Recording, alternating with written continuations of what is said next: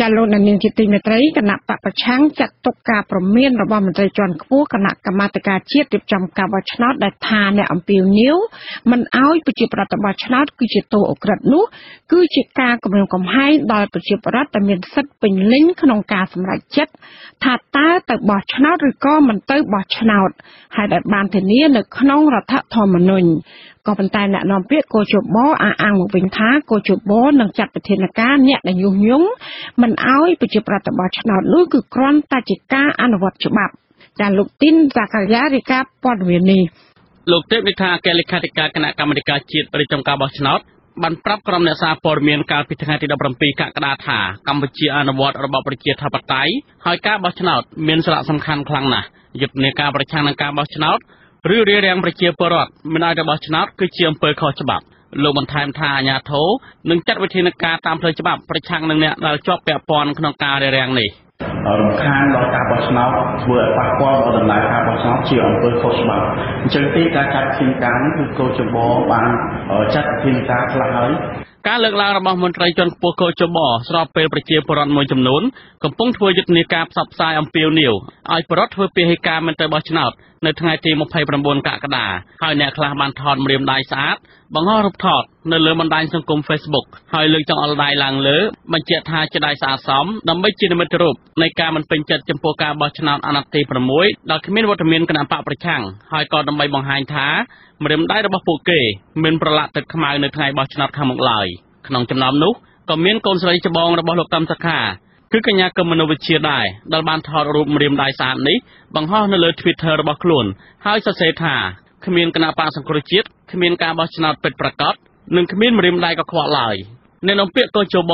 បណ្ឌិតហងពុធាអះអាងថាកោជបជាស្ថាប័នឯករាជ្យហើយលោកបន្ថែមថាកោជបបានដាក់ពាក្យប្តឹងចំពោះអ្នករារាំងការបោះឆ្នោតទៅក្រសួងមហាផ្ទៃរួចហើយការដាក់ពាក្យប្តឹងនេះដោយយោងតាមមាត្រា142នៃច្បាប់បោះឆ្នោតទោះបីជាយ៉ាងនេះក្តីបណ្ឌិតហងពុធាមិនបានបញ្ជាក់ច្បាស់ទេថាតើកោជបដាក់ពាក្យប្តឹងបុគ្គលណាឬក្រុមណាមួយហើយប្តឹងពីករណីអ្វីខ្លះដោយលោកគ្រាន់តែបញ្ជាក់ថាប្តឹងអ្នកដែលរារាំងការបោះឆ្នោតខ្ញុំចង់ឲ្យយើងការពារតាមផ្លូវច្បាប់ណាមិនមែនជាគណៈបកប្រឆាំងណាជាអតីតគណៈប្រឆាំងឬក៏ជាក្រុមចលនាអីហ្នឹងណាបាទអញ្ចឹងការលើកឡើងនៅអំពីនីវរបស់គាត់ជាហ្គេមនយោបាយដែលធ្វើឡើងក្នុងគោលបំណងរារាំងដល់ការបោះឆ្នោតណារារាំងដល់សិទ្ធិភាពច្បាប់របស់ប្រទេសបាទនេះគឺជាការរំខាននិងធ្វើឲ្យប៉ះពាល់ដល់លទ្ធិប្រជាធិបតេយ្យនៅកម្ពុជាហើយបាទមន្ត្រីជាន់ខ្ពស់គណៈបកសង្គ្រោះជាតិចាត់ទុកការលើកឡើងរបស់មន្ត្រីជាន់ខ្ពស់កោជបថាជារឿងគំរាមកំហែងប្រជាពលរដ្ឋហើយថាកោជបជាស្ថាប័នមិនឯករាជ្យឡើយលោកអូចន្ទរិទ្ធប្រតិកម្មថាការរៀបចំការបោះឆ្នោតនៅថ្ងៃទី29កក្កដាខាងមុខជាការបោះឆ្នោតคล้ายៗរីឯកោជបក៏រៀបចំការបោះឆ្នោតដែលកំពុងតែរងការរិះគន់ពីសហគមន៍អន្តរជាតិថាជាការបោះឆ្នោតដែលឆ្លុះបញ្ចាំងពីសង្គមប្រជាធិបតេយ្យសេរីនិងត្រឹមត្រូវឡើយលោកបញ្ជាក់ថាកោជបបានបង្ហាញចំហកាន់តែច្បាស់ចំពោះការគំរាមប្រជាពលរដ្ឋឬការដាក់ពាក្យប្តឹងទៅក្រសួងមហាផ្ទៃនេះមិនដឹងថាខុសមាត្រាណាប្រការណានៃច្បាប់បោះឆ្នោតទេព្រោះបើយើងរារាំងមិនឲ្យគេទៅបោះឆ្នោតអាហ្នឹងគេថាខុសច្បាប់ប៉ុន្តែក៏អំពាវនាវអានេះជាសិទ្ធិរបស់ប្រជាពលរដ្ឋក្នុងការអំពាវនាវតែបើសិនគេយល់ថាការបោះឆ្នោតនឹងវាមិនបានផ្ដល់ផលប្រយោជន៍ដល់ជាតិមិនបានផ្ដល់ផលប្រយោជន៍ដល់ប្រជាពលរដ្ឋអាហ្នឹងគេអំពាវនាវថាកុំឲ្យទៅបោះឆ្នោតហ្នឹងជាសិទ្ធិរបស់គេដែរបាទមន្ត្រីឃ្លាំមើលការបោះឆ្នោតនៃអង្គការ Khmer លោកកនសវាងមានប្រសាសន៍ថាការអំពាវនាវពលរដ្ឋមិនឲ្យទៅបោះឆ្នោតឬយ៉ាងណានោះគឺជាសិទ្ធិក្នុងការបញ្ចេញមតិការអំពាវនាវមិនមែនជាបទល្មើសហើយក៏មិនមែនជាការញុះញង់អ្វីដែរព្រោះថាសិទ្ធិបញ្ចេញមតិនេះត្រូវបានធានានៅក្នុងច្បាប់ជាតិនិងអន្តរជាតិធម្មតាកាលណាប្រើប្រាស់នីតិវិធីច្បាប់ពីខាងស្ថាប័នអាជ្ញាធរមានសមត្ថកិច្ចឬក៏ពីអ្នកដែលមន្ត្រីដែលមានអំណាចវាចំចង់វាធ្វើឲ្យការសម្ដែងហ្នឹងការនិយាយហ្នឹងវាមានការទៅហៅបន្ទុយប្រអាក់ឬមួយក៏វាមានចំណុចមួយដែលតែមានការថយដែរបាទហើយកណាបថយវាជាបើសិនជាវារឿងហ្នឹងវាមិនមែនជារឿងកំហុសហើយរឿងគាត់ជារឿងសម្ដែងមតិមានន័យថាសេរីភាពក្នុងការសម្ដែងមតិហ្នឹងវាកាន់តែធ្វើឲ្យមានការរួមថយហើយដែលมันអាចសម្ដែងបានអាហ្នឹងវាជារឿងមួយដែលរួមថយដែលត្រូវតែធ្វើការពិជ័យឬក៏ធ្វើការបកស្រាយឡើងវិញអំពីសេរីភាពនៅក្នុងការសម្ដែងនឹងបាទមាត្រា34នៃរដ្ឋធម្មនុញ្ញចែងថាប្រជាពលរដ្ឋខ្មែរទាំងពីរភេទមានសិទ្ធិបោះឆ្នោតនិងអាចចូលឈ្មោះឲ្យគេបោះឆ្នោត រីឯមេត្រា41វិញចែងថាប្រជាពលរដ្ឋខ្មែរមានសេរីភាពខាងបញ្ចេញមតិរបស់ខ្លួនសេរីភាពខាងសារព័ត៌មានសេរីភាពខាងការបោះពុម្ពផ្សាយនិងសេរីភាពខាងការប្រជុំជាដើមស្ថានទូតអូស្ត្រាលីវិញលើកឡើងកាលពីថ្ងៃទី17កក្កដាថាស្ថានភាពនយោបាយនៅកម្ពុជា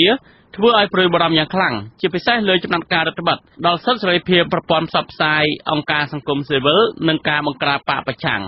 នៅក្នុងសារអេឡិចត្រូនិកដែលស្ថានទូតអូស្ត្រាលីសរសេរមកកាន់អាស៊ីសេរីឲ្យដឹងថាអូស្ត្រាលីនឹងនៅតែបន្តលើកពីការព្រួយបារម្ភនេះជាមួយថ្នាក់ដឹកនាំរដ្ឋាភិបាលលហ៊ុនសែន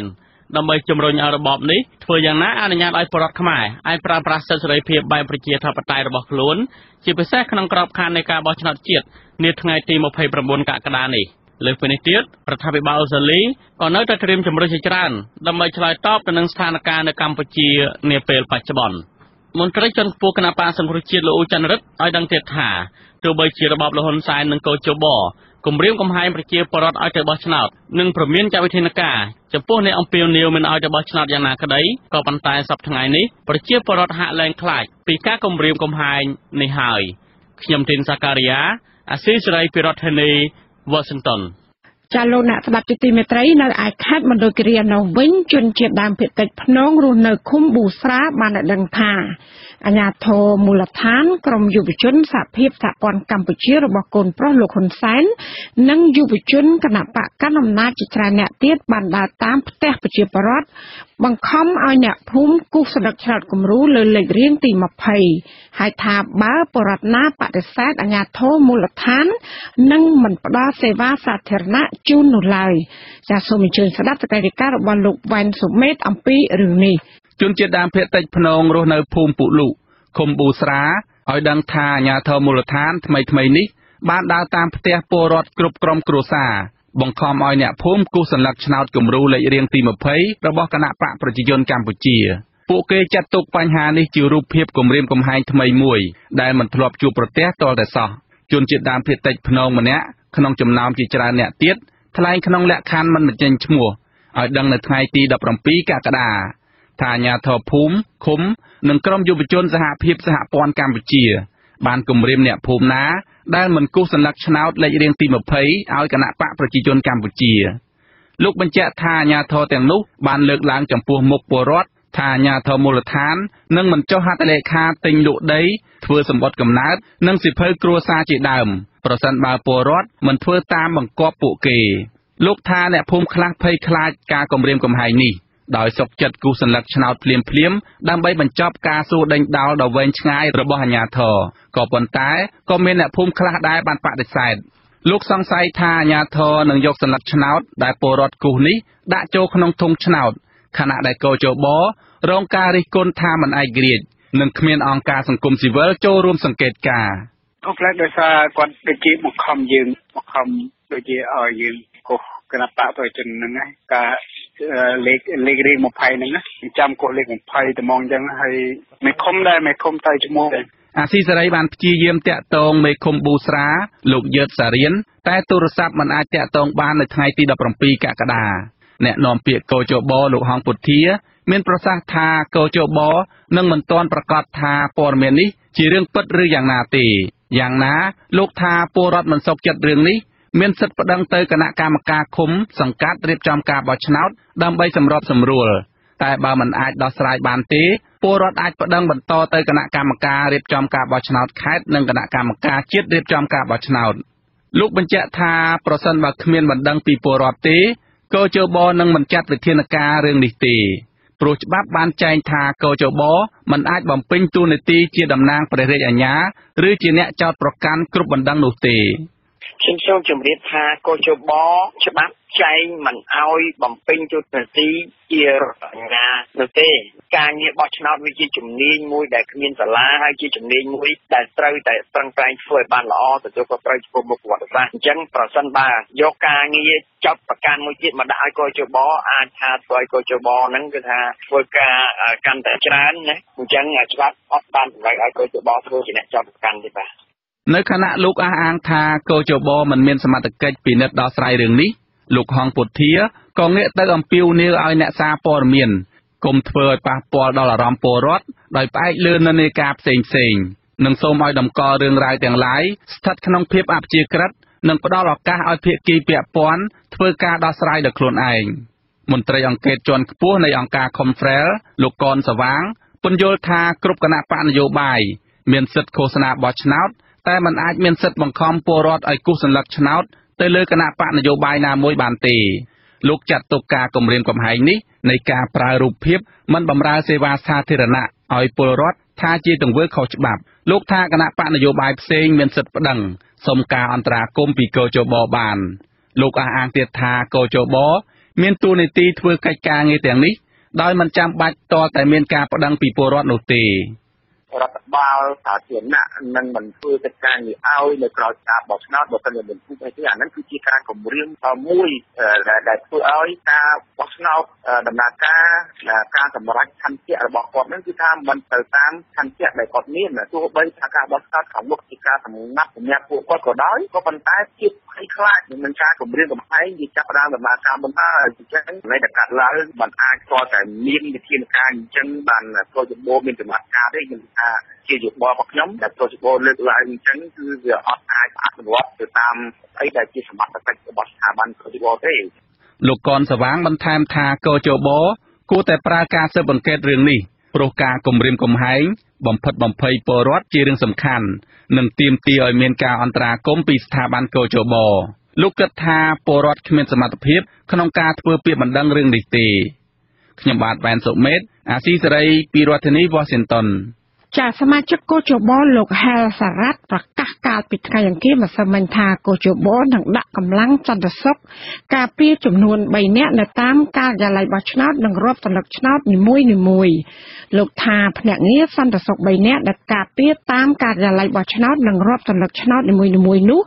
គឺត្រូវស្លៀកពាក់ឯកសណ្ឋានកងកម្លាំងឲ្យបានត្រឹមត្រូវនិងត្រូវពាក់ប្រឡងដៃសន្តិសុខរបស់កោជបរហូតដល់ចប់ភារកិច្ចលោកបន្តថាភ្នាក់ងារទាំងនោះមានភារកិច្ចការពារសន្តិសុខសម្រាប់ធ្នាប់កុំឲ្យមានការរំខានការអុកឡុកការបំផិតបំភ័យនិងការគំរាមកំហែងហើយអាចឃាត់ជនណាដែលយកអាវុធជាតិផ្ទុះនិងវត្ថុដែលអាចបង្កគ្រោះថ្នាក់ផ្សេងៗចូលទៅក្នុងបរិវេណខាងក្នុងនិងខាងក្រៅនៅការិយាល័យបោះឆ្នោតនិងរាប់សន្លឹកឆ្នោតចាសមាជិកកោជបរូបនេះបន្ថែមថាភ្នាក់ងារសន្តិសុខម្នាក់ត្រូវចល័តការពារបរិវេណនៅខាងក្នុងនៃការិយាល័យបោះឆ្នោតនិងរាប់សន្លឹកឆ្នោតហើយដែលមានចម្ងាយយ៉ាងតិច15ម៉ែត្រពីការិយាល័យនោះដោយមិនចាំបាច់ប្រើប្រាស់អាវុធទេរីឯភ្នាក់ងារសន្តិសុខចំនួន2នាក់ផ្សេងទៀតគឺត្រូវចល័តជុំវិញបរិវេណការិយាល័យបោះឆ្នោតនិងរាប់សន្លឹកឆ្នោតក្នុងចម្ងាយពី100ម៉ែត្រឬក៏ស្ថិតក្នុងស្ថានភាពជាក់ស្ដែងនៃបរិវេណខាងក្រៅនៃការិយាល័យបោះឆ្នោតនិងរាប់សន្លឹកឆ្នោតនីមួយៗដោយអនុញ្ញាតឲ្យប្រើប្រាស់អាវុធវែងមួយដើមដែលមានគ្រាប់យ៉ាងច្រើន30គ្រាប់កោជបបានរៀបចំការការពារសន្តិសុខសុវត្ថិភាពនិងសណ្ដាប់ធ្នាប់សម្រាប់ការបោះឆ្នោតក្នុងគោលបំណងសម្រាប់បានគោលដៅសំខាន់មួយចំនួនដូចជាការបង្ការការទប់ស្កាត់និងការប្រយុទ្ធប្រឆាំងរាល់ឧបាយផលផ្ទុះពលការប៉ុនប៉ងបំផ្លិចបំផ្លាញឬធ្វើឲ្យរាំងស្ទះដល់ដំណើរការរៀបចំការបោះឆ្នោតតាមគ្រប់រូបភាពធានាបាននូវបរិយាកាសនយោបាយស្ងប់ស្ងាត់អព្យាក្រឹតដើម្បីឲ្យការបោះឆ្នោតប្រព្រឹត្តទៅដោយសេរីត្រឹមត្រូវនិងយុត្តិធម៌តាមគោលការណ៍លទ្ធិប្រជាធិបតេយ្យប្រកបដោយសុវត្ថិភាពគ្មានការគំរាមកំហែងការបំផិតបំភ័យនិងអំពើហិង្សាផ្ដល់នូវសេវាសន្តិសុខជូនប្រជាពលរដ្ឋដែលមានសិទ្ធិបោះឆ្នោតតំណាងឬភ្នាក់ងារនិងបេក្ខជនគណៈបកនយោបាយឈ្មោះបោះឆ្នោតនិងអ្នកសង្កេតការណ៍ជាតិនិងអន្តរជាតិកាលពីការបោះឆ្នោតក្រុមប្រឹក្សាឃុំសង្កាត់ឆ្នាំ2017កោជបក៏បានដាក់ពង្រាយកងកម្លាំងការពារសន្តិសុខនៅការិយាល័យបោះឆ្នោតនិងរាប់សន្លឹកឆ្នោតបែបនេះដែរក៏ប៉ុន្តែមានការបារម្ភពីប្រជាពលរដ្ឋថាការដាក់កម្លាំងច្រើនពេកអាចធ្វើអ្នកបោះឆ្នោតមានការផិតភ័យខណៈដែលការបោះឆ្នោតជាតិកាលពីឆ្នាំ2013កន្លងមកនេះរដ្ឋាភិបាលបានចល័តទ័ពរថក្រោះនិងរថពាសដែកយ៉ាងច្រើននៅពីពេញទីក្រុងភ្នំពេញលោកអ្នកនាងកញ្ញាកំពុងស្ដាប់ការផ្សាយរបស់វិទ្យុអាស៊ីសេរីពីរដ្ឋធានី Washington សហរដ្ឋអាមេរិកខណៈថ្ងៃបោះឆ្នោតកាន់តែខិតជិតចូលមកដល់ភ្នាក់ងារគណៈបកកណ្ដាលអំណាចកាន់តែបង្កើនការគំរាមផងនិងទិញទឹកចិត្តផង ឲ្យពលរដ្ឋទៅបោះឆ្នោតឲ្យបករបស់ខ្លួនមិនត្រឹមតែពលរដ្ឋធម្មតាទេឥឡូវនេះគ្រូបង្រៀនក៏ត្រូវបានបង្ខិតបង្ខំដែរគ្រូបង្រៀនមួយចំនួនចោទថាគណៈបកប្រជាជនកម្ពុជាកំពុងគំរាមនឹងប្រើលុយទិញសន្លឹកឆ្នោតរបស់ពួកគាត់នៅតាមសាលារៀនសូមលោកអ្នកនាងរងចាំស្ដាប់សេចក្តីរាយការណ៍នេះពិស្ដានៅក្រោយការផ្សាយព័ត៌មាននាពេលបន្តិចទៀតនេះបាទសូមអរគុណ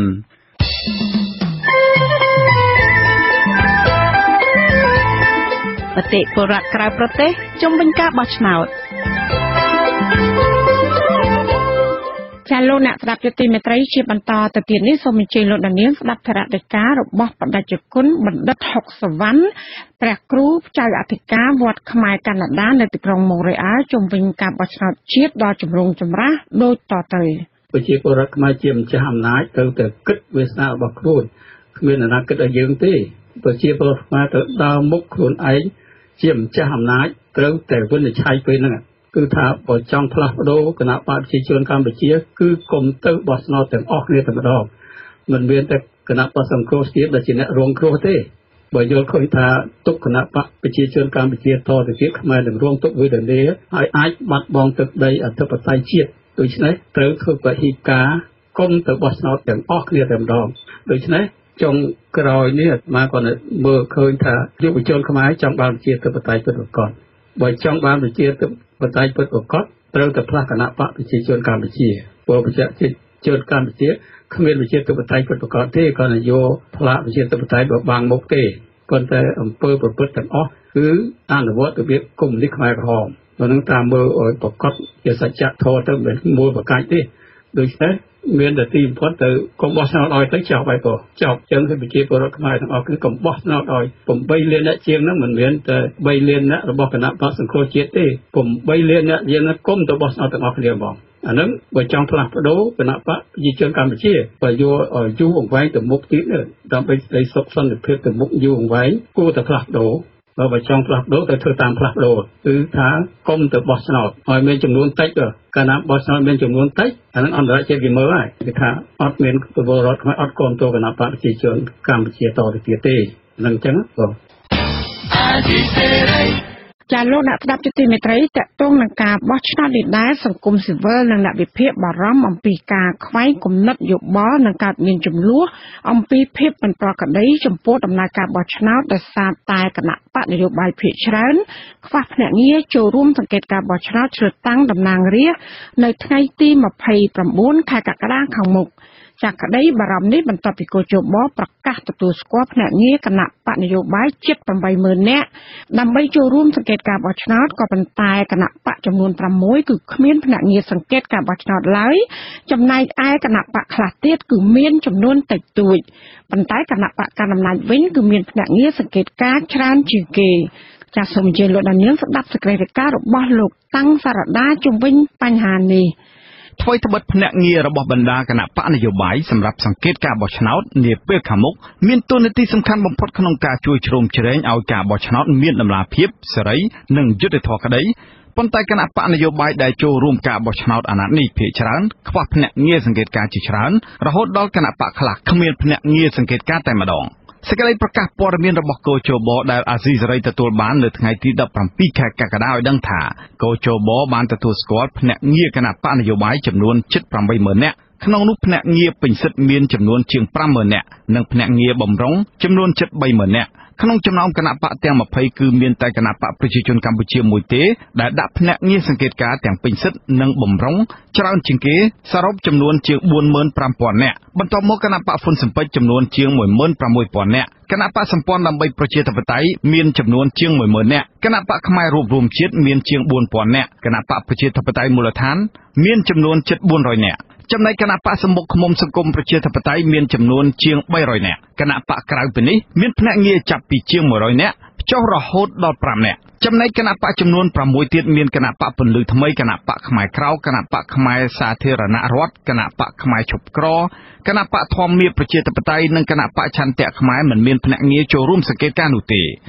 អ្នកនាំពាក្យកោជបលោកហងពុទ្ធាឲ្យដឹងថាការដាក់ភ្នាក់ងារគណៈបកនយោបាយគឺអាស្រ័យទៅលើសិទ្ធិរបស់គណៈបកនីមួយៗដែលមានធនធាននិងលទ្ធភាពលោកអះអាងថាទោះបីជាគណៈបកមួយចំនួនមិនបានដាក់ភ្នាក់ងារនិងគណៈបកខ្លះទៀតបានដាក់ភ្នាក់ងារតិចតួចមិនគ្រប់ការិយាល័យក៏ដោយក៏មិនប៉ះពាល់ដល់ភាពត្រឹមត្រូវនៃការបោះឆ្នោតដែរម្យ៉ាងទៀតលោកយល់ឃើញថាប្រសិនបើគណៈបកទាំងអស់សុទ្ធតែដាក់ភ្នាក់ងារសង្កេតការណ៍ដូចគ្នានោះអាចបណ្ដាលឲ្យមានការបារម្ភអំពីភាពចង្អៀតណែននៅក្នុងការិយាល័យបោះឆ្នោតដែរអញ្ចឹងมันមានបញ្ហាมันធ្វើឲ្យប៉ះពាល់ដល់ភាពត្រឹមត្រូវនៃការបោះឆ្នោតមួយទៀតហើយមួយទៀតយើងអាចសម័យមើលថាគណៈបកមានចំនួន20ហើយបើការិយាល័យបោះឆ្នោតមួយដែលបន្ទុកបោះឆ្នោតដែលទុក30នាក់ហើយភ្នាក់ងាររបស់គណៈបកដែលទូអង្គសំខាន់ក្នុងការប្រកួតប្រជែងត្រូវចូលទៅ20នាក់ហើយមន្ត្រីការិយាល័យ5នាក់នៅក្នុងការិយាល័យមួយអញ្ចឹងវាឡើង25ហើយអ្នកបោះឆ្នោតដែលធ្វើដំណើរចេញចូលហ្នឹងរង្វង់ជា5ទៀតអញ្ចឹងវាឡើង30បាទ30ហើយ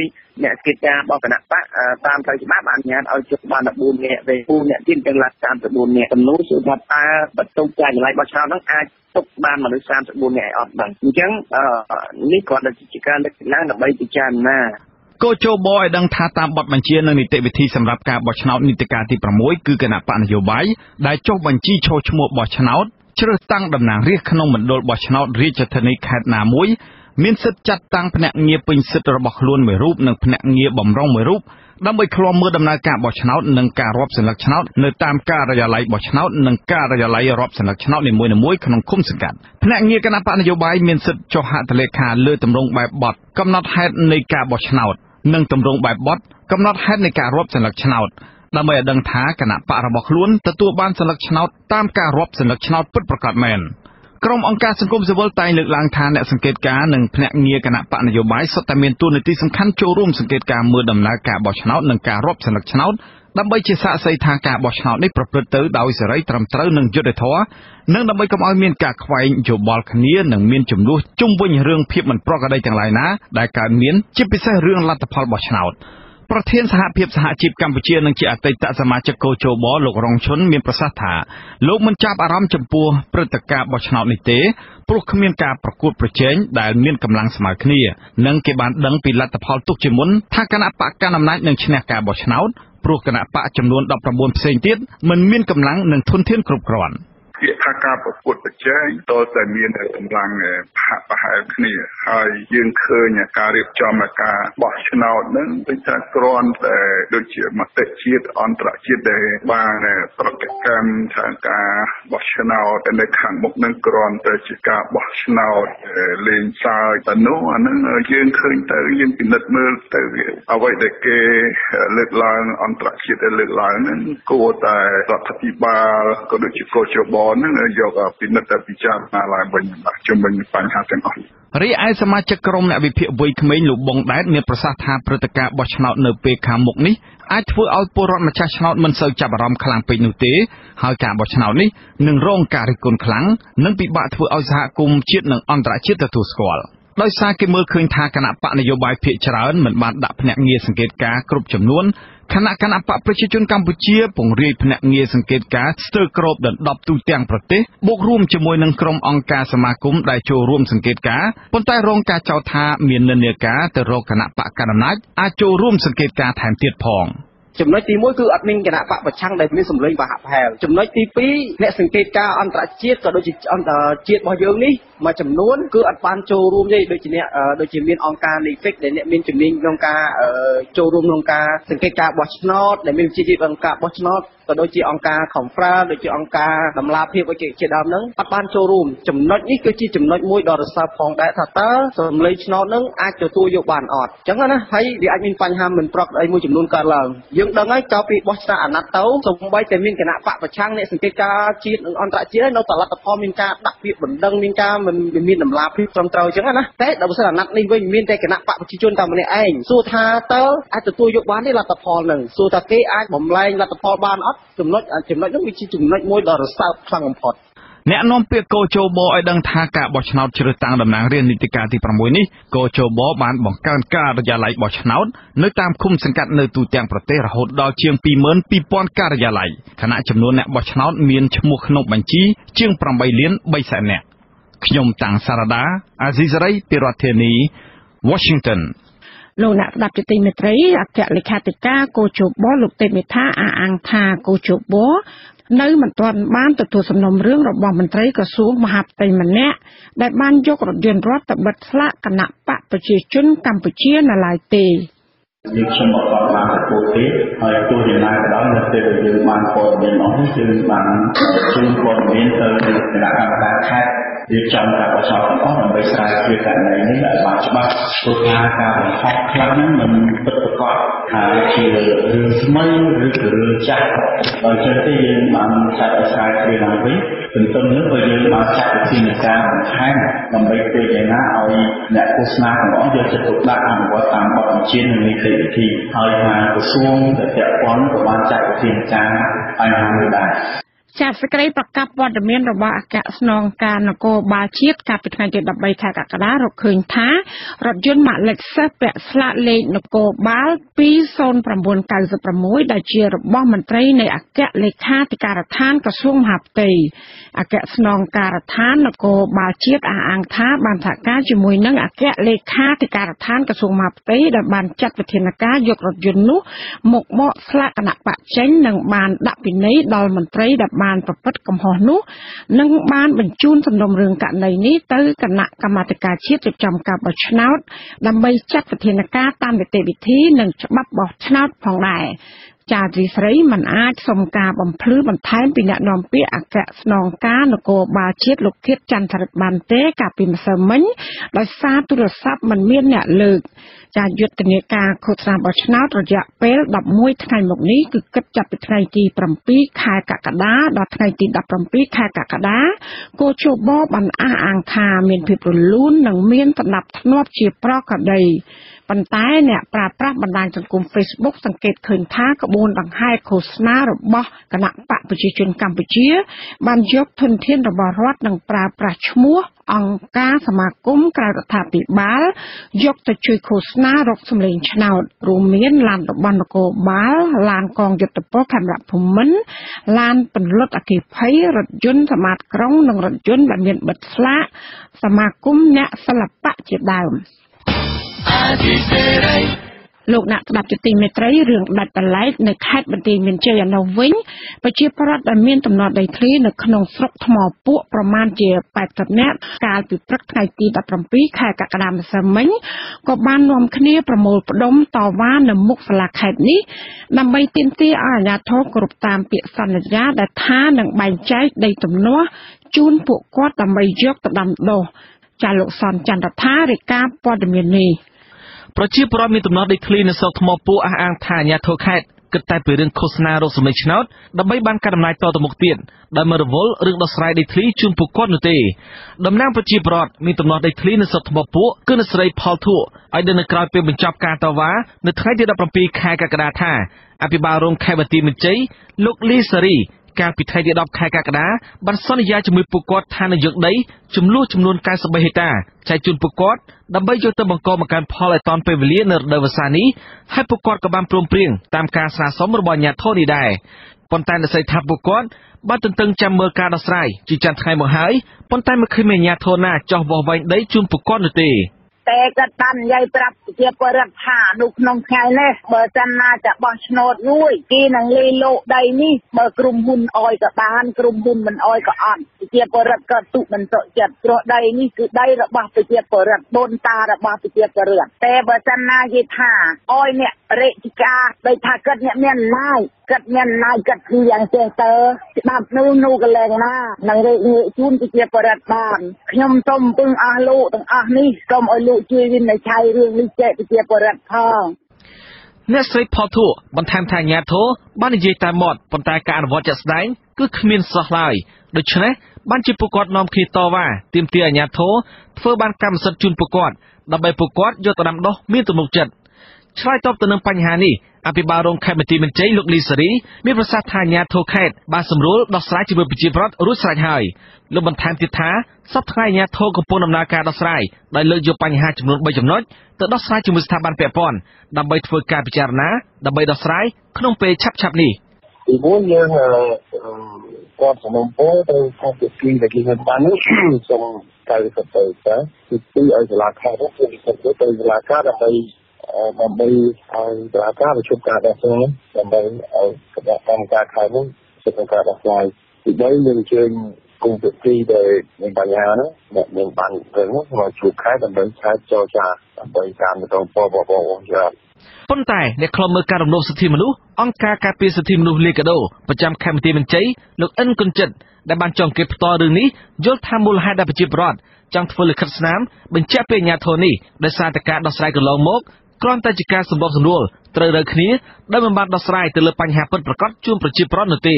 លោកបន្ថែមទៀតថាប្រជាពលរដ្ឋបានលះបង់ផ្ទៃដីជាច្រើនហិកតាដែលពួកគាត់ធ្លាប់កាន់កាលពីមុនមកដើម្បីសម្បទានតែអាជ្ញាធរយកទៅសម្របសម្រួលលោកថាដូច្នេះអាជ្ញាធរគួរតែដោះស្រាយជូនពួកគាត់ឲ្យបានឆាប់ដើម្បីបញ្ចប់លើបញ្ហានេះហើយគាត់ចង់បាននៅដំណោះស្រាយឆាប់ដែលជាលទ្ធផលនៃការសម្របសម្រួលដោះស្រាយនឹងដោយសារពេលវេលានៃរដូវវស្សានេះបានមកដល់អញ្ចឹងគាត់ត្រូវការបង្កើនផលដើម្បីឲ្យទាន់ក្នុងរដូវវស្សានេះហើយតែរួចបោះឆ្នោតវាសឹងតែហួសពេលរដូវវស្សាបាត់ទៅហើយអញ្ចឹងពួកគាត់ចង់បាននៅដំណោះស្រាយព្រាមៗដូច្នេះអាជ្ញាធរខេត្តគួរតែយល់អំពីបំណងរបស់គាត់ហើយប្រឹងប្រែងដោះស្រាយឲ្យបានបញ្ចប់មុនការបោះឆ្នោតនេះជាការល្អបាទ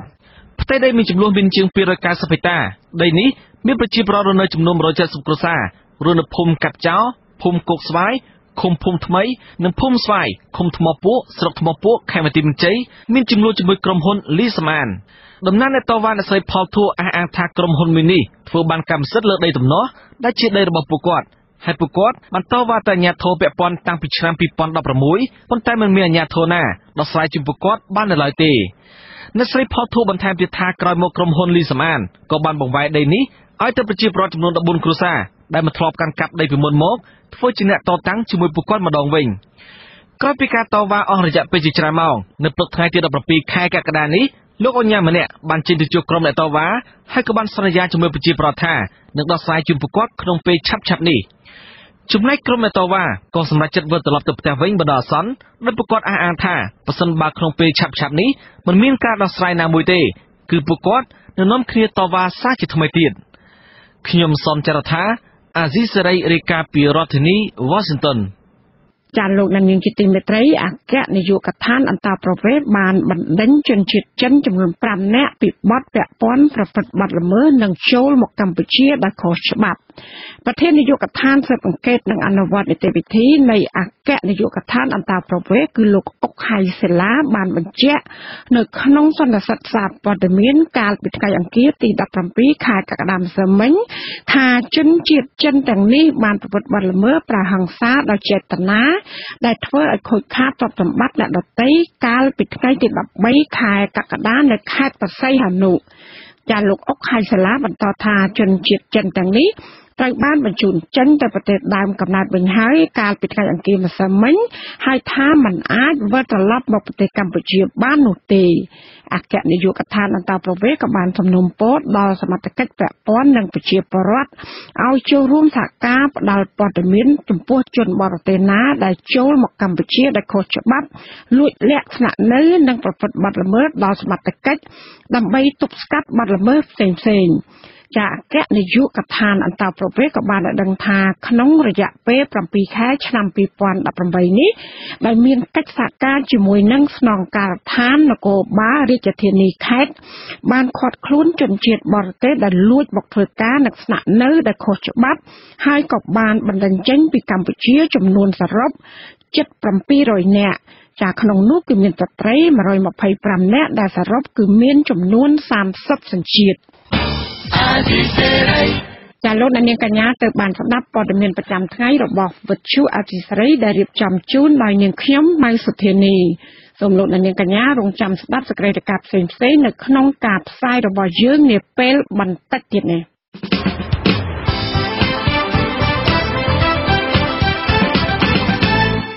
លោកនាងកញ្ញាអ្នកស្ដាប់ជាទីមេត្រី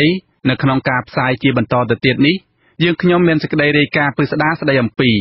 គណៈបកប្រជាជនគម្រាមកំហែងនឹងយកលុយទិញសន្លឹកឆ្នោតពីគ្រូបង្រៀនតាមសាលាពលរដ្ឋនិងអ្នកវិភាគមិនជឿលើការសន្យានិងគោលនយោបាយថ្មីៗរបស់គណៈបកកណ្ដាលអំណាចហើយនៅចុងកម្មវិធីលោកនាងនឹងបានស្ដាប់ព័ត៌មានបញ្ចប់សូមអញ្ជើញលោកនាងស្ដាប់ការផ្សាយរបស់យើងខ្ញុំដែលមានជាបន្តទៅទៀតដូចតទៅ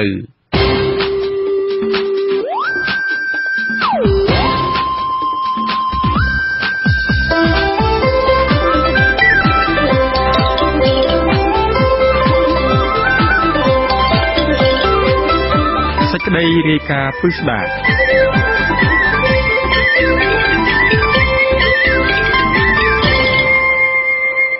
បាទលោកអ្នកនាងជាទីមេត្រីក្រុមគ្រូបង្រៀនមួយចំនួនចោទថាគណៈបកប្រជាជនកម្ពុជាបានគំរាមកំហែងនិងយកលុយទិញសន្លឹកឆ្នោតពួកគាត់នៅតាមសាលារៀន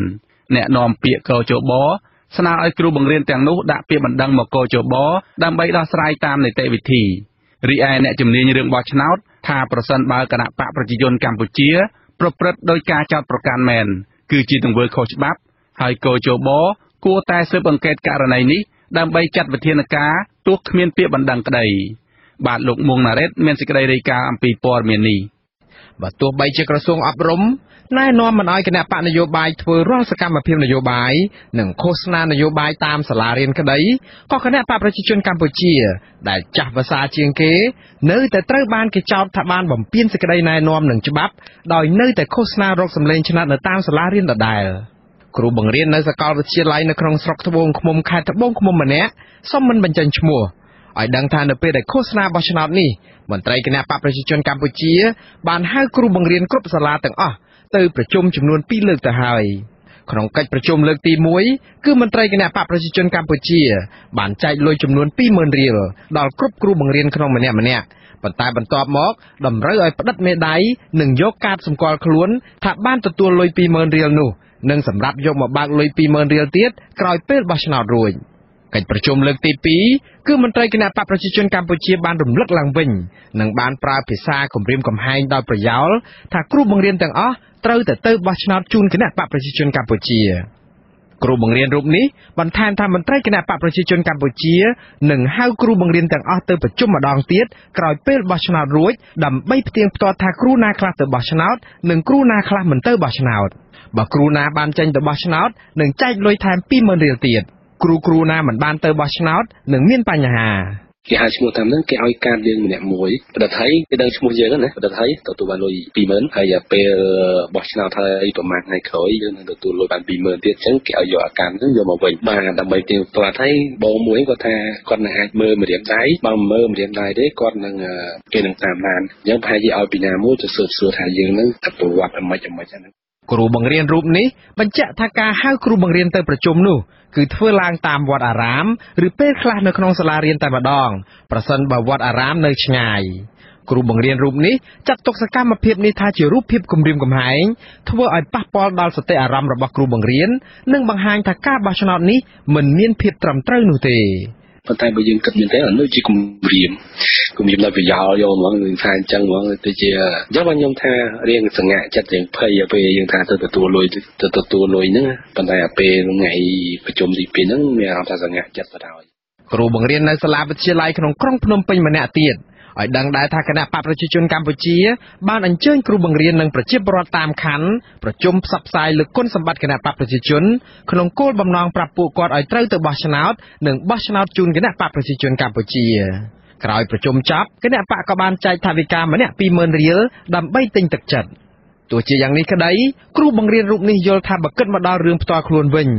ការសម្រេចទៅបោះឆ្នោតឬមិនទៅឬក៏គូសជូនគណៈបកណាឬមានចេតនាគូសធ្វើឲ្យសន្លឹកឆ្នោតមិនអាចរាប់ជាបានការបានគឺជាសិទ្ធិរបស់បុគ្គលម្នាក់តែប៉ុណ្ណោះអាស៊ីសេរីបានព្យាយាមសុំការឆ្លើយតបពីអ្នកនាំពាក្យគណៈបកប្រជាជនកម្ពុជាលោកសុកអេសានជាច្រើនលើកកាលពីថ្ងៃទី17ខែកក្កដាម្សិលមិញនេះក៏ប៉ុន្តែលោកពុំទទួលទូរស័ព្ទរីឯអ្នកនាំពាក្យកោជបលោកហងពុធាវិញមិនទាន់ជឿជាក់ទៅលើការចោទប្រកាន់របស់គ្រូបង្រៀននៅឡើយទេហើយកោជបក៏មិនអាចសន្និដ្ឋានថាករណីនេះជាអំពើខុសច្បាប់ឬក៏អត់នោះដែរលើសពីនេះទៅទៀតកោជបនឹងមិនស៊ើបអង្កេតដើម្បីស្វែងរកការពិតនិងចាត់វិធានការនោះដែរព្រោះកោជបមានបន្ទុកការងារច្រើនត្រូវធ្វើទៀតលោកហងពុធាស្នើសុំឲ្យគ្រូបង្រៀនទាំងនោះដាក់ពាក្យប្តឹងទៅកាន់កោជបតាមឋានានុក្រមដើម្បីដោះស្រាយតាមនីតិវិធីក៏ប៉ុន្តែលោកបញ្ជាក់ថាកោជបគ្មានសិទ្ធិជួយលាក់អត្តសញ្ញាណដើមបណ្ដឹងនោះទេទោះបីជាដើមបណ្ដឹងបារម្ភពីសុវត្ថិភាពក៏ដោយព្រោះកោជបមានសិទ្ធិរក្សាការសម្ងាត់តែសន្លឹកឆ្នោតប៉ុណ្ណោះឥឡូវហ្នឹងមានប្រភេទច្រើនដែលកោជបបើសិនជាយករឿងហ្នឹងជាតែមកគិតគ្រប់តែរឿងហ្នឹងកោជបប្រហែលជាមិនអាចធ្វើការបោះឆ្នោតអីបានទេអញ្ចឹងកោជបត្រូវអនុវត្តតាមច្បាប់អញ្ចឹងបើស្ដាប់ចែងអញ្ចឹងហើយជំនុំពរឲ្យធ្វើតាមដំណើរច្បាប់ហ្នឹងទៅបាទ ទីប្រឹក្សាសមាគមគ្រូបង្រៀនកម្ពុជាឯករាជ្យនិងជាអតីតសមាជិកកោជបលោករងឈុនចាត់ទុកថាប្រសិនបើគណៈបកប្រជាជនកម្ពុជាពិតជាគម្រាមកំហែងនិងយកលុយទិញស្លឹកឆ្នោតពីគ្រូបង្រៀនមែននោះគឺជាអំពើរំលោភច្បាប់បោះឆ្នោតដែលកោជបគួរតែស៊ើបអង្កេតស្រាវជ្រាវរកជនណាដែលគម្រាមកំហែងនិងយកលុយទិញស្លឹកឆ្នោតនោះដើម្បីយកមកផ្ដន្ទាទោសតាមច្បាប់បើទោះបីជាគ្មានពាក្យបណ្ដឹងក៏ដោយលោករងឈុនបញ្ជាក់ថាច្បាប់បោះឆ្នោតគឺមិនអនុញ្ញាតឲ្យគណៈបកនយោបាយយកលុយទិញដូរស្លឹកឆ្នោតនិងធ្វើការគំរាមកំហែងប្រជាពលរដ្ឋម្ចាស់ឆ្នោតនោះទេបើសិនជាការលើកឡើងនឹងវាជារឿងពិតទោះបីពុំមានបណ្ដឹងក៏ជបត្រូវតែធ្វើការស៊ើបអង្កេតបើយើងទទួលបានព័ត៌មានថាមានការគម្រាមកំហែងបំផិតបំភ័យមានការទិញដូរស្លឹកឆ្នោតកន្លងមកកោជបនិងក្រសួងអប់រំធ្លាប់បានចេញសេចក្តីណែនាំថារាល់សកម្មភាពនយោបាយនិងការឃោសនានយោបាយឲ្យគណៈបកនយោបាយណាមួយនៅក្នុងគ្រឹះស្ថានសិក្សាសាធារណៈឬក៏ស្ថាប័នអប់រំត្រូវហាមឃាត់ព្រោះជាការជ្រៀតជ្រែកការងារផ្នែកអប់រំនិងប៉ះពាល់ដល់សណ្ដាប់ធ្នាប់នៅក្នុងសាលាដែលផ្ទុយទៅនឹងគោលការណ៍អព្យាក្រឹតរបស់គ្រឹះស្ថានសិក្សាទោះជាយ៉ាងនេះក្តីគ្រូបង្រៀនខាងលើបានរអ៊ូរទាំថាកោជបនិងក្រសួងអប់រំមិនដែលអាចអនុវត្តសេចក្តីណែនាំរបស់ខ្លួនបានពេញលេញនោះទេពីព្រោះគណៈបកកណ្ដាលអំណាចនៅតែប្រើប្រាស់ឥទ្ធិពលរបស់ខ្លួនដើម្បីយកសាលារៀនធ្វើជាកន្លែងផ្សព្វផ្សាយពីសកម្មភាពនយោបាយដដែលនិងកៀរគរឲ្យគាំទ្រគណៈបករបស់ខ្លួនគ្រូបង្រៀនដដែលអះអាងទៀតថាគ្រូបង្រៀនភាគច្រើនក៏ត្រូវបានគណៈបកកាន់អំណាចតាមរយៈនាយកសាលាបញ្ចូលឈ្មោះទៅក្នុងសមាជិករបស់គណៈបកប្រជាជនកម្ពុជាហើយកាត់ប្រាក់បៀវត្សយកឲ្យកាកបាទក្រហមកម្ពុជាទាំងខ្លួនមិនអាចកភាពទៀតផងរីឯសិស្សនិស្សិតវិញក៏ត្រូវបានក្រសួងអប់រំគៀកឲ្យចូលរួមនៅក្នុងសកម្មភាពយុវជនកាកបាទក្រហមយុវជនកាយរិទ្ធឬក៏យុវជនសហភាពសហព័ន្ធយុវជនកម្ពុជាជាដើមដែលគ្រប់គ្រងដោយភរិយាលោកហ៊ុនសែនគឺលោកស្រីប៊ុនរ៉ានីហ៊ុនសែននិងកូនប្រុសពៅរបស់លោកហ៊ុនសែនគឺលោកហ៊ុនម៉ាណីវាពីច្រើនតាមសាលាពីច្រើនវាអញ្ចឹងហ្មងវាចូលតាំងពីនៅចូលរៀនគ្រូសាស្ត្ររៀនគ្រូសាស្ត្រគេឲ្យធ្វើការមួយហ្មងធ្វើការតាចូលប៉ាដល់ពេលហើយយើងម្ដងនេះគេធ្វើភាសាទៀតធ្វើទៅដើម្បីកុំឲ្យវាគេសួរអីយើងមិនធ្វើដេញដោញញ៉ៃចឹងច្បាប់ស្តីពីការអប់រំនៃប្រជាជាតិអាណាចក្រកម្ពុជាត្រង់មាត្រា34ចែងថាស្ថាប័នអប់រំគ្រឹះស្ថានសិក្សាត្រូវគ្រប់គោលការណ៍អព្យាក្រឹតភាពការធ្វើសកម្មភាពនយោបាយឬការឃោសនានយោបាយឲ្យគណៈបកនយោបាយណាមួយនៅក្នុងស្ថាប័នអប់រំត្រូវហាមឃាត់ជាមួយគ្នានេះអង្គការសង្គមស៊ីវិលចាត់ទុកថាការគំរាមកំហែងនិងការប្រើប្រាស់ទឹកលុយដើម្បីទិញស្លឹកឆ្នោតមិនមែនជាអំពើយកចិត្តទុកដាក់ចំពោះប្រជាពលរដ្ឋដោយសុចរិតនោះទេប៉ុន្តែវាជាអំពើពុករលួយបែបនយោបាយដែលរំលោភច្បាប់និងបំពានគោលការណ៍បោះឆ្នោតធ្ងន់ធ្ងរអំពើពុករលួយបែបនេះនឹងផ្ដល់ផលវិបាកដល់សង្គមខ្ញុំបាទមួងណារ៉េតអាស៊ីសេរីរដ្ឋធានី Washington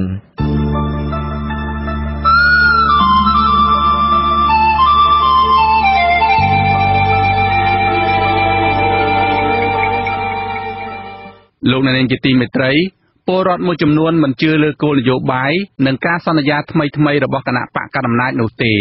ខណៈពួកគេមើលឃើញថាគោលនយោបាយនិងការសន្យាកន្លងមកគឺភាគច្រើនបានបរាជ័យដូចជាការដោះស្រាយបញ្ហាដីធ្លីការទប់ស្កាត់បទល្មើសព្រៃឈើទីផ្សារកសិកម្មនិងកាត់បន្ថយបញ្ហាអំពើពុករលួយជាដើមអ្នកវិភាគយល់ថាទោះបីជាគណៈបកកណ្ដាលអំណាចខំដាក់ចេញនូវគោលនយោបាយថ្មីយ៉ាងណាក្តីក៏មិនអាចស្អំបេះដូងម្ចាស់ឆ្នោតហើយធ្វើឲ្យពួកគេទៅបោះឆ្នោតច្រើនដែរបាទពីរដ្ឋធានី Washington លោកសនច័ន្ទរដ្ឋារាយការណ៍ព័ត៌មាននេះនៅក្នុងការយុទ្ធនាការរកសម្លេងឆ្នោតនេះគណៈបកប្រជាជនកម្ពុជាដែលកាន់អំណាចជាង30ឆ្នាំបានខំជាវោហាសានិងអួតសញ្ញាអំពីគោលនយោបាយនិងការសន្យារបស់ខ្លួនជាច្រើនហូរហែដែលផ្ដល់ក្តីសង្ឃឹមថាក្រោយការបោះឆ្នោតហើយគណៈបកដឹកនាំដោយលោកហ៊ុនសែនអាចនឹងឲ្យប្រជាពលរដ្ឋម្ចាស់ឆ្នោតរស់នៅក្នុងសង្គមប្រកបដោយជីវភាពសម្បូរសប្បាយថ្លៃថ្នូរនិងមានសន្តិភាពទោះបីជាយ៉ាងនេះក្តីប្រជាពលរដ្ឋម្ចាស់ឆ្នោតមួយចំនួនអះអាងថាពួកគេឡើងជឿទុកចិត្តទៅលើគោលនយោបាយនិងការសន្យារបស់គណៈបកប្រជាជនកម្ពុជាទៀតហើយព្រោះពួកគេមើលឃើញថានៅគ្រប់ការបោះឆ្នោតហើយម្ដងអ្នកនយោបាយមកពីគណៈបកកណ្ដាលអំណាចមិនបានគោរពតាមការសន្យានោះទេពេលខ្លះមន្ត្រីធំៗនិងអ្នកនយោបាយរបស់គណៈបកកណ្ដាលអំណាចតែម្ដងដែលធ្វើបាបប្រជាពលរដ្ឋដូចជារំលោភប្លន់ដីធ្លីប្រជាពលរដ្ឋកាប់បំផ្លាញព្រៃឈើរកស៊ីគេបន្លំខុសច្បាប់គំរាមកំហែងចាប់ប្រជាពលរដ្ឋដាក់គុកនិងប្រព្រឹត្តអំពើពុករលួយជាដើមប្រជាពលរដ្ឋម្នាក់ដែលរស់នៅរាជធានីភ្នំពេញលោករដ្ឋារៀបរាប់ថា ប្រជាប្រដ្ឋភាគច្រើនមិនចាប់អារម្មណ៍លើគោលនយោបាយរបស់គណៈបកនយោបាយទេគឺចាប់អារម្មណ៍ទៅលើដៃគូប្រកួតប្រជែងរបស់គណៈបកកណ្ដាលអំណាចដែលមានគីឡូស្រាលបន្ទាប់ពីគណៈបកសង្គ្រោះជាតិដែលជាដៃគូប្រកួតប្រជែងដ៏ស្រួយស្រាលនោះត្រូវបានគណៈបកកណ្ដាលអំណាចរំលាយចោលមុនការបោះឆ្នោតដោយសារតែបារម្ភពីរឿងចាញ់ឆ្នោតលោកបន្តថាគោលនយោបាយបន្ថែមថ្មីរបស់គណៈបកកណ្ដាលអំណាចនេះគឺគ្រាន់តែជាការលួងលោមឲ្យប្រជាពលរដ្ឋជិះទៅចូលរួមការបោះឆ្នោតដើម្បីបង្ក្រោកកិច្ចឲ្យបានច្រើនតែប៉ុណ្ណោះព្រោះបារម្ភខ្លាចមានបញ្ហាក្រោយការបោះឆ្នោតគណៈបព្វជិកម្ពុជាព្យាយាមដាក់គោលនយោបាយល្អក៏ប៉ុន្តែគេឃើញហើយថារាល់អាណត្តិគោលនយោបាយរបស់គណៈបព្វជិជនកម្ពុជាមិនដែលអាក្រក់ទេក៏ប៉ុន្តែអាក្រក់ត្រង់ថាមិនដែលអនុវត្តបានហើយអនុវត្តគឺប្រឆាំងពីគោលនយោបាយរបស់ខ្លួនឯងទៀតយើងយកតែរឿងតូចបានហើយចាក់ស្ដែងរឿងគេហៅថាចិញ្ចើមផ្លូវសាធារណៈហ្នឹងបើយើងគិតថាគណៈបព្វជិជនដឹកនាំជាងច្រើនឆ្នាំមកហ្នឹងគឺ5អាណត្តិមកហ្នឹងគឺអត់ដែលបានដោះស្រាយអានឹងជោគជ័យទេរឿងសម្រាមនៅតាមទីសាធារណៈជាពិសេសទីក្រុងភ្នំពេញរឿងទឹកលូជាពិសេសនឹងរឿងកកស្ទះចរាចរណ៍ជាពិសេសរឿងថ្មីហ្នឹងគឺឲ្យតែមានភ្លៀងគឺតែងតែប្រជាពលរដ្ឋល្អថាលិចផ្លូវគ្រប់ពេលអាហ្នឹងបើទោះបីជាគណៈបព្វជិជនកម្ពុជាជាយាមដាក់គោលនយោបាយពីឋានទេវតាក៏វាអត់មានប្រសិទ្ធភាពដែរបាទប្រជាពលរដ្ឋរូបនេះបន្តថាការបោះឆ្នោតនៅអាណត្តិនេះគឺប្រជាប្រដ្ឋភាគច្រើនមិនចាញ់ឲ្យបាយកលរបស់គណៈបកកណ្ដាលអំណាចទៀតឡើយដោយសារតែពួកគេមានបទពិសោធន៍ជូរចត់5អាណត្តិមកហើយប៉ុន្តែលោកថានៅមានពលរដ្ឋតិចតួចដែលនៅតែជឿចាញ់បោកគណៈបកកណ្ដាលអំណាចដោយសារតែការផ្ដោតអំណោយទាមទារចិត្តនិងការគំរាមកំហែងជាដើមប្រជាពលរដ្ឋម្នាក់ទៀតរស់នៅក្នុងខេត្តត្បូងឃ្មុំលោកធីទេវីរៀបរាប់ថាការដែលគណៈបកប្រជាជនកម្ពុជាខំប្រឹងសន្យាជាហូរហែនៅមុនការបោះឆ្នោតនេះគឺក្នុងគោលបំណងបន្លំផ្នែកម្ចាស់ឆ្នោតមួយចំនួនដែលមិនបានតាមដានព័ត៌មាននិងរឿងនយោបាយរាល់ការសន្យាទាំងអស់ហ្នឹងវាដូចជាសមិទ្ធផលចេញមកវាដូចជាអត់សូវមានផ្លែផ្កាទេការសន្យានេះគឺគ្រាន់សន្យានៅពេលដែលយើងត្រូវការឧទាហរណ៍ថាយើងត្រូវការនំស៊ីអញ្ចឹងយើងលួងលោមគេណាអាហ្នឹងវាអញ្ចឹងយើងដឹងស្រាប់ហើយដល់ទៅពេលបោះឆ្នោតហ្នឹងវាជឿទៅគឺវាអញ្ចឹងមកលួងលោមឬក៏ប្រើពាក្យអីណានេះហើយយើងពេលខ្លះយើងអាចថាគំរាមកំហែងឲ្យប្រយោលលេងអានេះយើងគិតថាកសកម្មមួយចុះកាលពី22-3ឆ្នាំមុនណាយើងនិយាយថាផលិតផលយើងផលិតបានឧទាហរណ៍អាមេរិកកាលពីមុនថ្លៃ1គីឡូហើយជា10រៀលជាងអីចឹងណាហើយឥឡូវយើងសរុបមកវិញឥឡូវនៅខាងខ្ញុំគាត់ដាំច្រើនមែនទែនប៉ុន្តែឥឡូវលទ្ធផលវិញវាបានថោកខ្លះគេរើជាការចេញមកហើយអញ្ចឹងហ្នឹងហេតុអីអាហ្នឹងមកពីយើងការសន្យារបស់យើងថាទីផ្សារអីអត់មានអីផងហ្នឹងអញ្ចឹងពួកប្រជាពលរដ្ឋគាត់ពឹងអីពួកគាត់ធ្វើហ្នឹងដើម្បីលើទីផ្សារគុតកងទីផ្សារប៉ុន្តែបើទីផ្សារអត់ត្រូវការរបស់ពួកគាត់គាត់ធ្វើម៉េចអញ្ចឹងអ្នកខ្លះគាត់មិនពេញចិត្តដែរព្រោះអ្វីដែលនិយាយហ្នឹងគឺវាសរុបទៅវាតែណាបាទព្រោះផ្លែផ្កាវាបានតិចតួចនៅការឃោសនាបោះឆ្នោតអាណត្តិនេះគណៈបកប្រជាជនកម្ពុជាត្រូវបានគេមើលឃើញថាបានប្រើប្រាស់គ្រប់វិធីសាស្ត្រដើម្បីដណ្ដើមប្រជាប្រិយភាពនិងចង់ឲ្យប្រជាពលរដ្ឋជឿទៅបោះឆ្នោតគ្រប់គ្រងដូចជាការដើរគម្រាមកំហែងបំផិតបំភ័យផងលួងលោមទិញទឹកចិត្តផងសន្យាដែលដាក់ចេញគោលនយោបាយថ្មីយ៉ាងច្រើនកកកផងទាំងមន្ត្រីថ្នាក់ក្រោមរហូតដល់កម្ពុជានៃគណៈបកប្រជាជនកម្ពុជាមានលោកហ៊ុនសែនជាដើមសុទ្ធតែរវល់ដាក់ឃោសនានិងសន្យាជាមួយប្រជាពលរដ្ឋគ្រប់ច្រកល្ហកស្ទើរតែភ្លេចទូនាទីការងារនៅក្នុងក្រសួងស្ថាប័នរបស់ខ្លួនពួកគេសន្យាថាបើគណៈបកប្រជាជនកម្ពុជាឆ្នះឆ្នោតគឺលើកស្ទួយជីវភាពប្រជាពលរដ្ឋយុវជនគ្រប់រូបឲ្យមានឱកាសអប់រំពេញលេញមានការងារធ្វើយកចិត្តទុកដាក់ខ្ពស់ចំពោះជីវភាពរបស់មន្ត្រីរាជការគ្រូបង្រៀនកងកម្លាំងបដាអាវុធកម្មករកម្មការនីនិងបុគ្គលិកក្រុមហ៊ុនឯកជននានាលើពីនេះបញ្ចុះតម្លៃគិសនីជំរុញអភិវឌ្ឍប្រព័ន្ធស្រោចស្រពនិងទឹកស្អាតជាដើមសមាជិកក្រុមអ្នកវិភាគវ័យក្មេងកញ្ញាលីសេស្រស់លើកឡើងថាការសន្យាខ្លះនៅក្នុងគោលនយោបាយរបស់គណៈបកកណ្ដាលអំណាចគឺអាចអនុវត្តទៅបានដោយគ្រាន់តែផ្អែកសំខាន់ទៅលើឆន្ទៈនៅឧត្តមគតិដើម្បីអនុវត្តតែប៉ុណ្ណោះមិនចាំបាច់សន្យាពីមួយអាណត្តិទៅមួយអាណត្តិនោះទេឧទាហរណ៍ដូចជាបញ្ហាតូចៗមានករណីចាស់ជរាគ្មានកំព្រានិងរឿងសង្គមគិច្ចជាដើមប៉ុន្តែប្រហែលជាការសន្យាខ្លះរបស់គណៈបកកណ្ដាលអំណាចគឺគ្រាន់តែជាការសន្យាឲ្យទៅហើយឬជំនួយបញ្ឆោតចរិតលក្ខណៈនៃគណៈបកប្រជាជនកម្ពុជាគាត់ធ្វើអ្វីក៏ដោយគឺសម្រាប់តែទាក់ទាញចិត្តបុគ្គលរដ្ឋទេឥឡូវខ្ញុំឧទាហរណ៍ថាគុំដល់ថ្នាក់គោលនយោបាយឧទាហរណ៍ថាជាសម្ដីរបស់លោករដ្ឋមន្ត្រីរបស់យើងក៏ដោយតែឧទាហរណ៍ថាសកម្មភាពព្រៃឈើវាកំពុងកើតឡើងក្តៅកគុកអញ្ចឹងគាត់មានយន្តការណាមួយដូចជា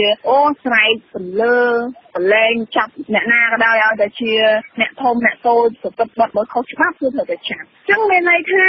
យុទ្ធសាស្ត្រដែលចេញភ្លាមអត់មានការអាស្រ័យជឿច្បាស់លាស់ហ្នឹងភាគច្រើនគឺវាទទួលបានបរាជ័យចំពោះទស្សនៈខ្ញុំក៏មិនហ៊ានវាតម្លៃថាគេសិក្សាបានកម្រិតណាដែរប៉ុន្តែជាលក្ខណៈ ចរិតលក្ខណៈទូទៅយើងឃើញថាគណៈបព្វជិជនគឺគាត់មានលក្ខណៈមួយថាចូលចិត្តប្រតិកម្មភ្លាមទៅលើបញ្ហាដែលកើតមានកញ្ញាលីសេស្របន្ថែមថានៅក្នុងបរិបទនយោបាយសប្តាហ៍នេះប្រជាពលរដ្ឋមិនសូវចាប់អារម្មណ៍ទៅលើគោលនយោបាយរបស់គណៈបកនយោបាយនោះទេពីព្រោះអវត្តមានគណៈបកសង្គ្រោះជាតិ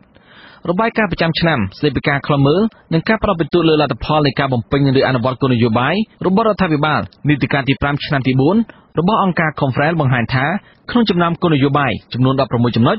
ដែលមានសូចនាករច្បាស់លាស់ដាក់ចេញដោយគណៈបកប្រជាជនកម្ពុជានោះមានគោលនយោបាយចំនួន10ចំណុចបរាជ័យស្ទើរទាំងស្រុងឬសម្រេចបានតិចតួចរួមមានគោលនយោបាយរក្សាផ្ទៃដីដែលគ្របដណ្ដប់ដោយព្រៃឈើការកែលម្អផ្លូវលំជនបទពី300ទៅ400គីឡូម៉ែត្រក្នុងមួយឆ្នាំការបន្តកសាងអនុវិទ្យាល័យឲ្យបានគ្រប់ឃុំនិងការដាក់ឲ្យដំណើរការរបបប្រាក់សោធនវត្តសម្រាប់កម្មករនិយោជិតក្នុងវិស័យឯកជនរបាយការណ៍ដដែលនេះក៏រកឃើញដែរថារបបលហ៊ុនសែនបរាជ័យមិនអាចសម្រេចបានទាំងស្រុងឬសម្រេចបានខ្លះនៃគោលនយោបាយចំនួន6ចំណុចក្នុងនោះរួមមានគោលនយោបាយនាំមកចេញឲ្យបាន1លានតោនការរក្សាផ្ទៃនេសាទទឹកសាបការចុះបញ្ជីដីធ្លីប្រជាពលរដ្ឋទទួលបានសេវាទឹកសាបការពង្រីកការផ្គត់ផ្គង់អគ្គិសនីពីបណ្ដាជាតិដល់ថ្នាក់ភូមិនិងគោលដៅចំនួនទេសចរពីក្រៅប្រទេសឆ្នាំ2018ជាដើមនាយកប្រតិបត្តិអង្គការសម្ព័ន្ធគណនេយ្យភាពសង្គមកម្ពុជាលោកសុនជ័យមានប្រសាសន៍ថានៅពេលដែលកម្មវិធីនយោបាយអតិភិបមួយចំនួនត្រូវបានគេមើលឃើញថាបរាជ័យគណៈបកកណ្ដាលអំណាចបានបញ្ចេញគោលនយោបាយមួយចំនួនផ្សេងទៀតដើម្បីស្អំបេះដូងម្ចាស់ឆ្នោតដូចជាការផ្ដល់សេវាសាធារណៈនិងការជួយឧបត្ថម្ភដល់ស្ត្រីមានផ្ទៃពោះនិងកម្មករនៅក្នុងវិស័យកាត់ដេរដើម្បីងាយធ្វើគេចាប់អារម្មណ៍និងងាយទទួលបានការគាំទ្រប៉ុន្តែការធ្វើបែបនេះក៏នៅតែត្រូវបានប្រជាពលរដ្ឋមួយចំនួនរិះគន់ដដែល រឿងបរាជ័យដូចជារឿងការគ្រប់គ្រងធនធានធម្មជាតិរឿងដោះស្រាយបញ្ហារបស់ដីធ្លីអីហ្នឹងយើងឃើញថាមានការដោះស្រាយបានតិចតួចបើប្រៀបធៀបជាមួយចំនួនដែលកើតមានហ្នឹងជាចំនួនមួយដែលច្រើនហើយក្នុងនោះដែរចំនួននេះគឺវាអត់ទៅជាចំនួនដែលកើតឡើងរវាងប្រជាពលរដ្ឋនិងប្រជាពលរដ្ឋតូចតាចទេគឺជាចំនួនដែលកើតឡើងរវាងប្រជាពលរដ្ឋតូចតាចជាមួយនឹងពួកក្រុមអ្នកមានអំណាចឬក៏ក្រុមអ្នកមានទ្រព្យសម្បត្តិដែលគេហៅថាជាក្រុមមួយដែលមានតំណែងតំណងឬក៏ទូនាទីនៅក្នុងជួររដ្ឋាភិបាលដែរបាទលោកសុនជ័យបន្ថែមថាប្រសិនបើនៅប្រទេសជឿនលឿនដែលមានប្រជាពលរដ្ឋមានចំណេះដឹងខ្ពស់គឺអ្នកនយោបាយគេបំផុតពីការអនុវត្តនូវការសន្យារបស់ខ្លួនឡើយប៉ុន្តែគួរឲ្យសោកស្ដាយដែលមកទល់ពេលនេះហើយប្រជាពលរដ្ឋកម្ពុជានៅតែមិនទាន់ចេះគូសស្លឹកឆ្នោតនិងត្រូវបានអ្នកនយោបាយបកកណ្ដាលអំណាចដើរចាប់ដៃបង្រៀនគូសស្លឹកឆ្នោតទៅទៀត អ្នកដែលមានសិទ្ធិមានឱកាសនៅក្នុងការសម្រេចចិត្តថាតើត្រូវដាក់គណៈកម្មរបៀបណាទៅលើអ្នកដែលមិនបានឆ្លើយតបជាមួយនឹងដំណើរការរបស់ខ្លួនគឺតាមរយៈសិលឹកឆ្នោតតាមរយៈការបោះឆ្នោតក៏ប៉ុន្តែដោយសារតែពេលនេះយើងឃើញទស្សនវិជ្ជាថ្មីមួយគឺការប្រកួតប្រជែងនៅក្នុងការបោះឆ្នោតបែរជាទៅអវត្តមានគណៈបកប្រឆាំងដែលមានសក្តានុពលទៅវិញដូច្នេះហើយចំណុចនេះខ្ញុំនៅតែមើលឃើញថាប្រជាពលរដ្ឋទំនងជាអាចមានការសម្រេចចិត្តមួយដែលគេហៅថាតើពួកគេនឹងបន្តគ្រប់គ្រងរដ្ឋាភិបាលទាំងអស់ឬមួយក៏ទៅគ្រប់គ្រងគណៈបកផ្សេងដើម្បីជាសម្ពាធសម្រាប់រដ្ឋាភិបាលកំពុងដឹកនាំពេលបច្ចុប្បន្ន ប្រជាពលរដ្ឋនិងអ្នកវិភាគរៀបរាប់បន្ថែមថាបើទោះបីជាគណៈបកកណ្ដាលអំណាចប្រឹងសន្យាយ៉ាងណាក៏ដោយចុះប្រជាពលរដ្ឋបានចងចាំការសន្យាកន្លងមកនិងឃើញយ៉ាងច្បាស់ថាអត្រាឱកាសងារធ្វើនៅតែកើនឡើងពីមួយឆ្នាំទៅមួយឆ្នាំអំពើពុករលួយដល់ឆ្អឹងដឹកនាំប្រទេសបែបបពុនិយមជាដើមចំណូលប្រជាជនទៀតបើធៀបជាមួយប្រទេសជិតខាងនៅក្នុងតំបន់ផលិតផលកសិកម្មរបស់ប្រជាពលរដ្ឋមួយចំនួនធំគ្មានទីផ្សារប្រជាពលរដ្ឋក៏ធ្វើចំណាក់ស្រុកកើនឡើងឥតឈប់ឈរបើទោះបីជាប្រថុយប្រឋានគ្រោះថ្នាក់ការងារនិងការចាញ់បោកប្រជាពលរដ្ឋរស់នៅក្នុងភាពភ័យខ្លាចដោយសារតែអសន្តិសុខសង្គមដោយសារតែការរីករាលដាលនៃគ្រឿងញៀននិងល្បែងស៊ីសងជាដើមការអភិវឌ្ឍនានាក៏មិនឃើញរីកចម្រើនធំដុំបើទោះបីជាលោកហ៊ុនសែនបានជំនួយនិងកម្ចីពីបរទេសយ៉ាងច្រើនសន្ធឹកសន្ធាប់ក្តីជាក់ស្ដែងផ្លូវនៅតែខូចមន្ទីរពេទ្យនិងសាលារៀននៅតែខ្វះនិងមិនសូវមានគុណភាពចំណែកព្រៃឈើនិងធនធានធម្មជាតិកំពុងត្រូវបានបាត់បង់ដីធ្លីប្រជាពលរដ្ឋជាច្រើនកន្លែងត្រូវបានក្រុមហ៊ុននិងអ្នកមានអំណាចរំលោភយកតាមអំពើចិត្តការតវ៉ាដោយសន្តិវិធីត្រូវបានអាជ្ញាធរវាបំបីស្ទើរគ្រប់ទីកន្លែងជាដើមប្រព័ន្ធយុត្តិធម៌មិនត្រូវបានផ្លាស់ប្ដូរអ្វីជាដុំកំភួននោះទេមកទល់ពេលនេះបញ្ហាទាំងអស់នេះហើយអាចប្រជាពលរដ្ឋមួយចំនួនសម្រាប់ចិត្តមិនទៅចូលរួមការបោះឆ្នោតនោះទេពីព្រោះគណៈបកតូចៗដែលមានឱកាសចូលរួមការប្រកួតប្រជែងនៅក្នុងការបោះឆ្នោតនេះមិនមានសង្ឃឹមថាឆ្នះឆ្នោតហើយបើបោះឲ្យគណៈបកកណ្ដាលអំណាចក៏មិនសង្ឃឹមថាមានការផ្លាស់ប្ដូរសម្រាប់ជីវភាពរបស់ពួកគាត់នោះដែរខ្ញុំសនចរថាអាស៊ីសេរីរាយការណ៍ពីរដ្ឋធានី Washington លោកអ្នកនាងម្ចាស់ឆ្នោតជាទីមេត្រី មជ្ឈដ្ឋាននានាកំពុងតែរងចាំមើលថាតើចំនួនពលរដ្ឋដែលចេញទៅបោះឆ្នោតអាណត្តិនេះមានកម្រិតប៉ុណ្ណាបើគណៈបកប្រឆាំងដ៏ធំជាងគេត្រូវបានលោកហ៊ុនសែនរុញចេញពីសង្វៀនប្រកួតបាត់ទៅហើយនោះទៅឬក៏មិនទៅភ័យឬក៏មិនភ័យជាការស្ទង់មតិខ្លីមួយរបស់អាស៊ីសេរីតាមរយៈបណ្ដាញសង្គម Facebook ដើម្បីស្ទាបស្ទង់ជំហរពលរដ្ឋដែលមានឈ្មោះបោះឆ្នោតនៅថ្ងៃទី29ខែកក្កដាខាងមុខនេះជុំវិញការសម្រេចចិត្តចេញទៅបោះឆ្នោតឬក៏មិនទៅនិងការគំរាមកំហែងផ្សេងៗដែលមានឥទ្ធិពលទៅលើការសម្រេចចិត្តសូមចូលរួមការស្ទង់មតិនេះដោយចូលទៅកាន់ទំព័រ Facebook របស់អាស៊ីសេរី www.facebook.com/RFA Cambodia ហើយចែកចាយបន្តទៅកាន់ពលរដ្ឋដែលមានឈ្មោះបោះឆ្នោតដទៃទៀតសូមអរគុណជាបន្តទៅទៀតនេះនាងខ្ញុំម៉ៃសុធានីសូមជូនព័ត៌មានបញ្ចប់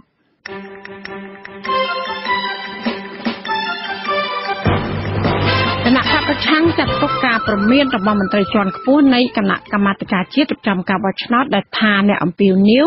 មិនអោយប្រជាប្រដ្ឋបោះឆ្នោតគឺជាទោសអក្រិតនោះគឺជាការគំរាមកំហែងដល់ប្រជាប្រដ្ឋដែលមានសិទ្ធិពេញលេញក្នុងការសម្រេចចិត្តថាតើទៅបោះឆ្នោតឬក៏មិនទៅបោះឆ្នោតហើយដែលបានធានានៅក្នុងរដ្ឋធម្មនុញ្ញក៏ប៉ុន្តែអ្នកនាំពាក្យកោជបអះអាងមកវិញថាកោជបនឹងចាត់វិធានការអ្នកដែលញុះញង់មិនអោយប្រជាប្រដ្ឋបោះឆ្នោតនោះគឺគ្រាន់តែជាការអនុវត្តច្បាប់នៅខេត្តមណ្ឌលគិរីនៅវិញជនជាតិដើមភាគតិចភ្នងរស់នៅឃុំប៊ូស្រាឲ្យដឹងថាអាជ្ញាធរមូលដ្ឋានក្រមយុវជនសហភាពសហព័ន្ធកម្ពុជារបស់កូនប្រុសលោកហ៊ុនសែននិងយុវជននៃគណៈបកកណ្ដាលអំណាចជាច្រើនអ្នកទៀតបានដើរតាមផ្ទះប្រជាពលរដ្ឋបង្ខំឲ្យអ្នកភូមិគូសស្លឹកឆ្នោតគំរូលើលេខរៀងទី20ហើយប្រមានថាបើប្រដ្ឋណាបដិសេធអាជ្ញាធរមូលដ្ឋាននឹងមិនផ្ដល់សេវាសាធារណៈជូននោះឡើយ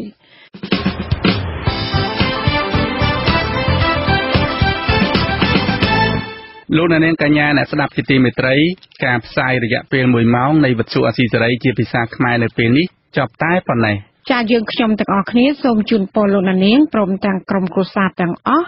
សូមជួបប្រកបតែនឹងសេចក្តីសុខសេចក្តីចម្រើនជានិរន្តរ៍ខ្ញុំបាទវ៉ែនសុមេតចា៎នាងខ្ញុំម៉ៅសុធានីព្រមទាំងក្រុមការងារទាំងអស់នៃវិទ្យុអាស៊ីសេរីសូមអរគុណនិងសូមជម្រាបលាចា៎សូមជម្រាបលា